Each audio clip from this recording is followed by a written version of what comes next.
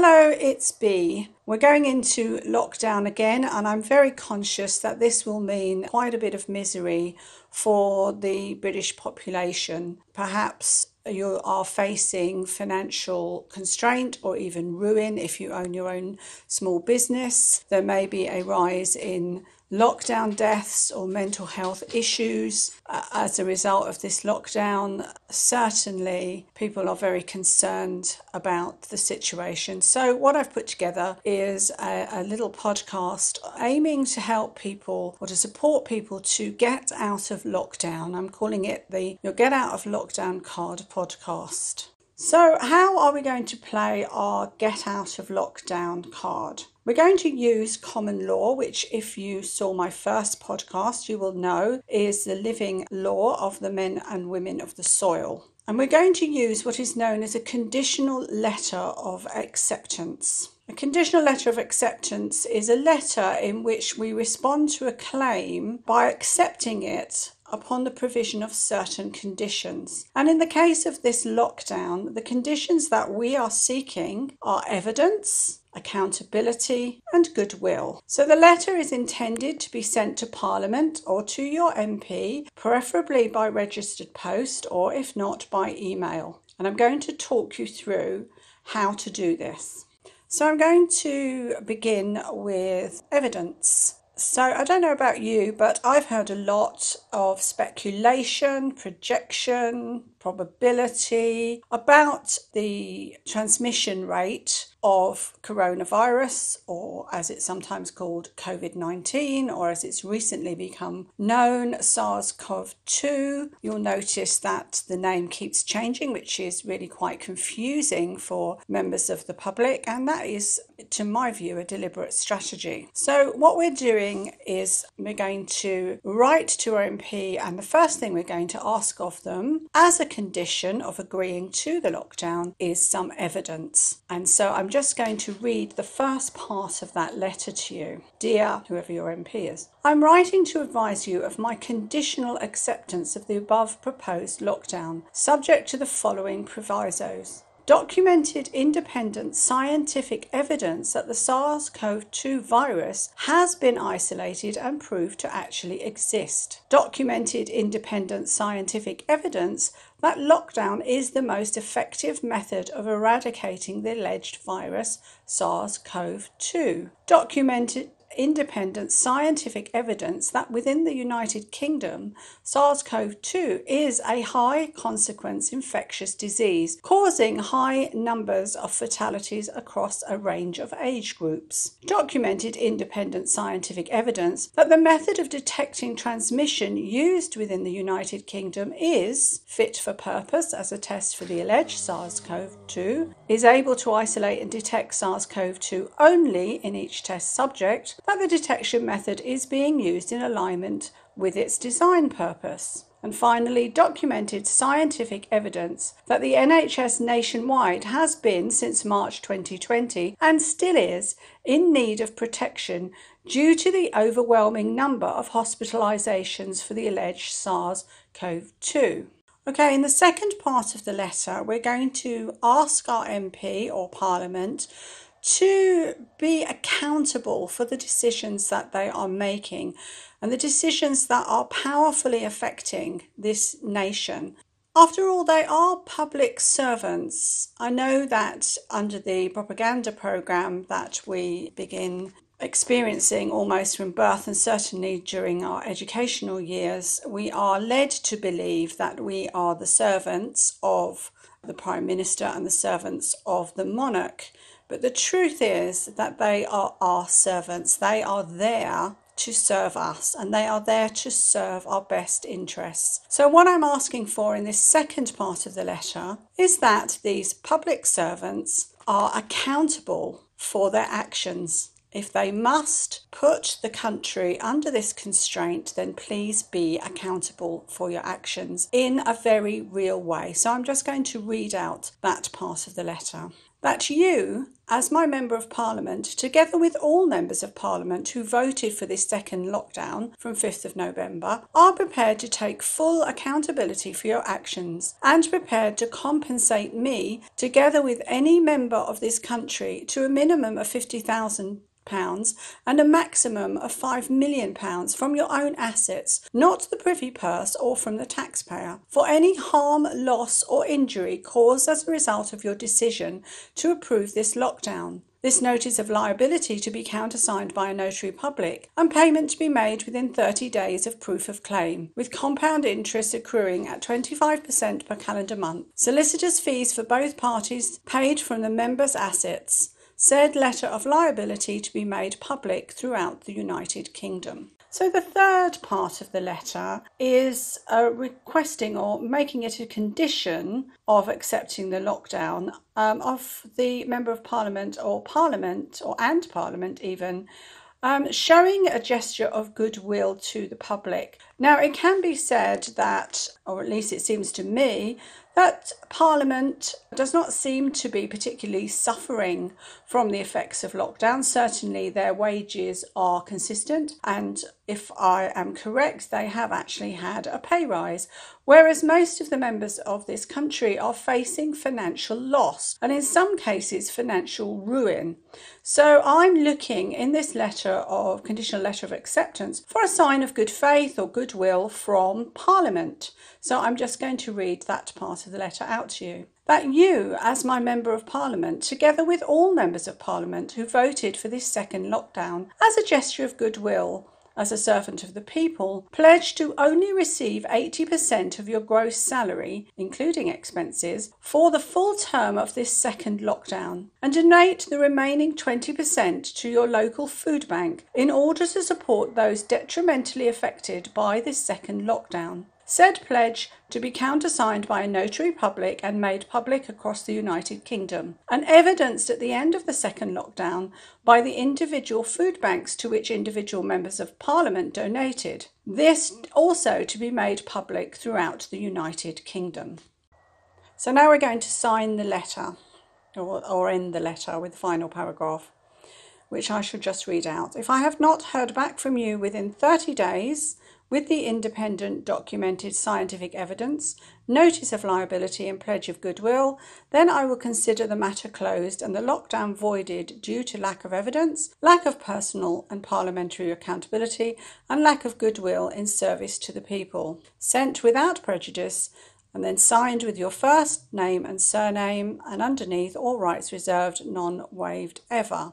If you are sending this to your MP, then remember to sign your name and surname in the normal way, sloping upwards through all rights reserved, non-waived ever, just to ensure that at no time that those two bits of signage can be cut out. So the reason, you may say, well, why 30 days? Because the lockdown will be over by then. Well, that is under common law, we need to act with honour. What we're doing by giving them 30 days is giving them plenty of time to pull together the necessary documentation, and so that if at any point we are charged with being unfair, we have actually given members of Parliament 30 days to act upon this letter. And what I'm asking each of you to do now, if your conscience or this letter resonates with you, is to follow through and send this to your MP, either by registered post or by email. Mine will be sent by registered post if the post offices are open tomorrow,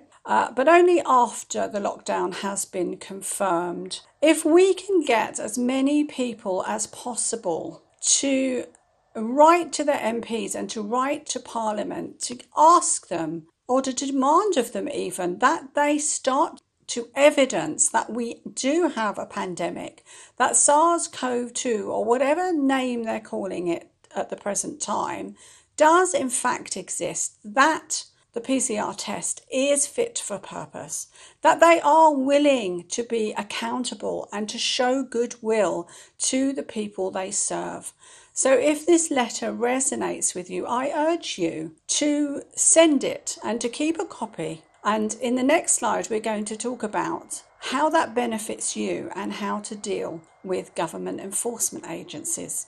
So you've seen that the letter is in 4 parts: the evidential side part, the accountability part, and the goodwill gesture part, and then the sign off. Please feel free, if this letter resonates with you, to send all of the letter or part of the letter, the part that resonates with you most, to your MP. The most important part is the evidence, of course, because, we're talking about the law and the law needs evidence. So we are looking for absolute concrete evidence that a pandemic exists before we agree to go into, or before we accept the invitation to go into lockdown.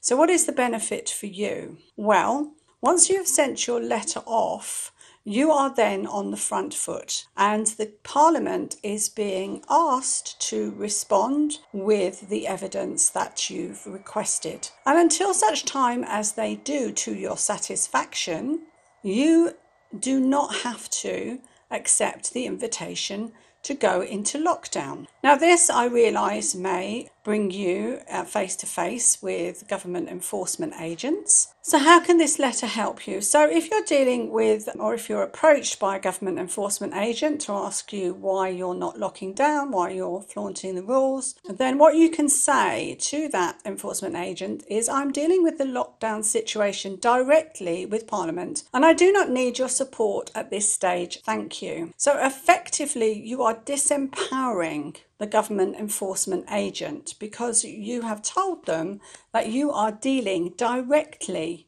with Parliament. You do not need them to act as a mediator. You do not need them to act on your behalf or on the behalf of Parliament. Furthermore, you're under no obligation to show them the letter, to provide further information, because your correspondence, your dealings with Parliament or with your MP are private.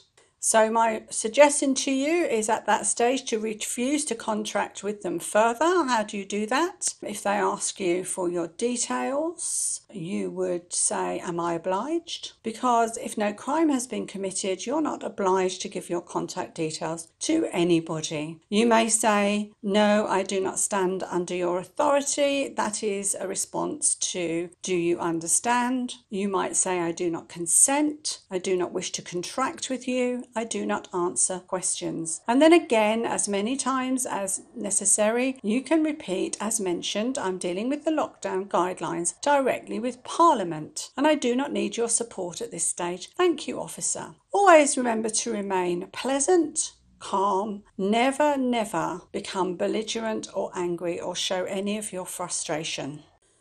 Okay, so let's suppose that you have told your government enforcement agent that you're dealing with Parliament, but he is persisting in detaining you or even intimidating you because he is charged with ensuring that you comply with the lockdown guidelines. What can you do about this? This is what I recommend you say. Again, it's putting you on the front foot. So before I read this out, I just want to remind you that you are a sovereign man or woman of this land, and that the government enforcement agent is a public servant who has taken an oath to protect the public, to protect the people. That's you. So they are not there to enforce the government mandate. They are there to serve and protect you. Here is a sentence that you might consider learning.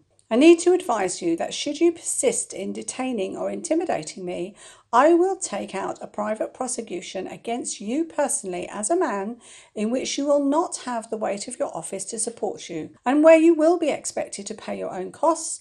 And should my prosecution prove successful, in that it is proved that you have now no lawful reason to detain or arrest me, which is kidnap or intimidate me, you will also be required to pay my costs and to pay me compensation. Please understand that you are responsible for your actions under law.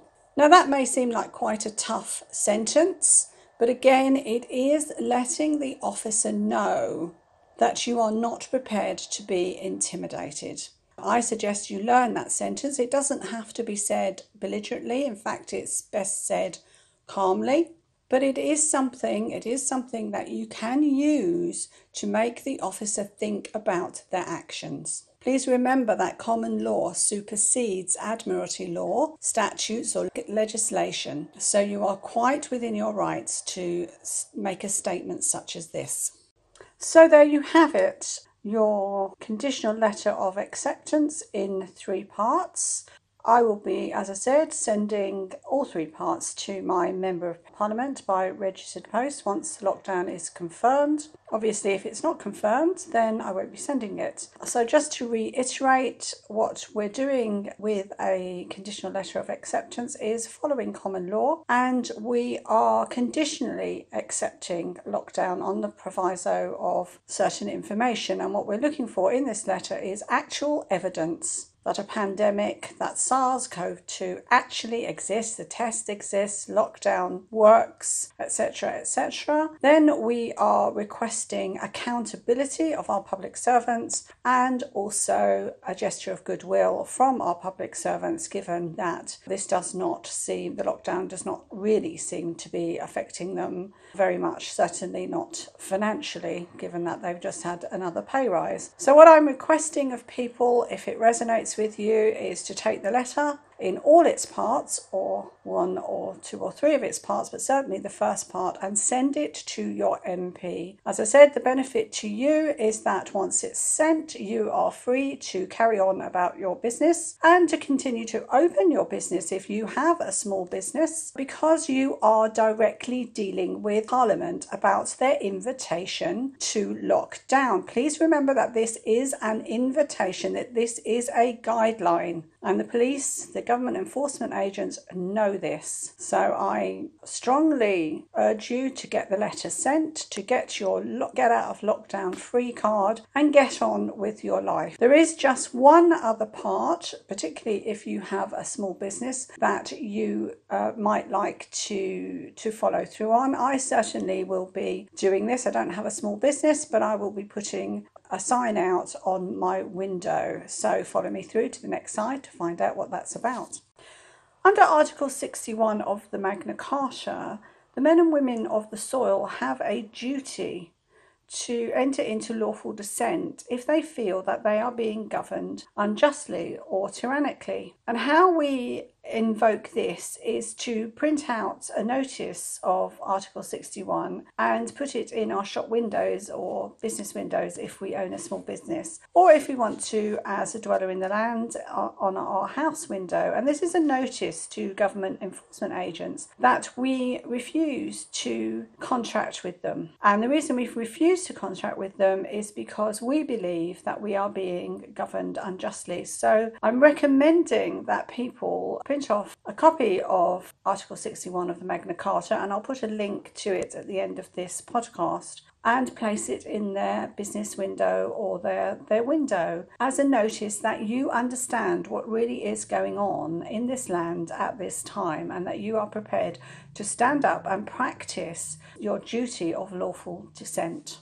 So there you have it, a proposed strategy, a proposed get out of lockdown free card by using a conditional letter of acceptance requiring the government to provide evidence, accountability and goodwill before you accept their invitation to go into lockdown and shut your business or stop seeing a family, whatever the effect is for you. I will be adding the letter, the conditional letter, as a link to this podcast, plus the Article 61 of the Magna Carta, plus some evidence that we have pulled together around the actual lack of evidence of a pandemic for you to view, to see if you too can spot the amazing amount of probability, possibility and projection that the government and their advisors seem to churn out regularly without actually giving us any real scientific, independent, documented evidence. I do apologise for the quality of this podcast. We have tried to put it together as quickly as possible so that you, the people, can have this strategy in your hands and act upon it if that is what you wish to do. All the best, and I'll see you at the end of this next phase of the pantomime. Thank you.